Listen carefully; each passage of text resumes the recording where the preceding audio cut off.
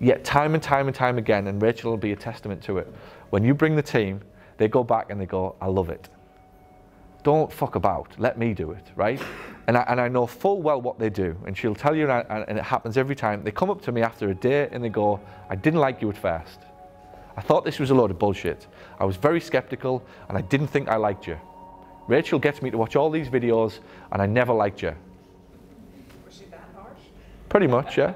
In a nutshell, you know, I'm exaggerating 2% maybe, but she didn't like me. And this is the story, right? I'm not bothered, I know it, I'm not daft. I've got no ego, I've got nothing. I know the situation, I know that's how I'd be, I know that's how my staff would be. Why should you trust me, is the point I tried to get across. But I know when you sit in a room with me, things change. And then at the end of the session, she comes up and goes, loved it, thank you, great, can't wait to go back. In fact, I'm pissed we're not doing this, I'm annoyed we're not doing this, I wish we were doing this. Why didn't Rachel tell me this? I'm like, she probably did, you just weren't listening, is the truth. I'm a straight up and down, I'm the straightest guy you'll ever meet when it comes to no bullshit, tell it as it is, to staff, to you, to me, to my kids, to Natalie, to whoever it is. I think that that's probably the attraction, that there's no fluff. You put your staff in front of me, one or two things will happen.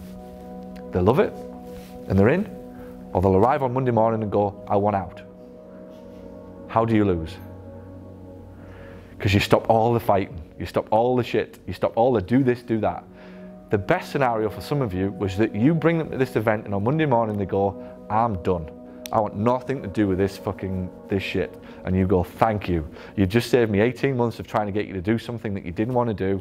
I'll find somebody who does. How could you lose? There's a mindset shift again. Give me the pain now, rather than 12 months of torture trying to get you to do something that you obviously don't want to do.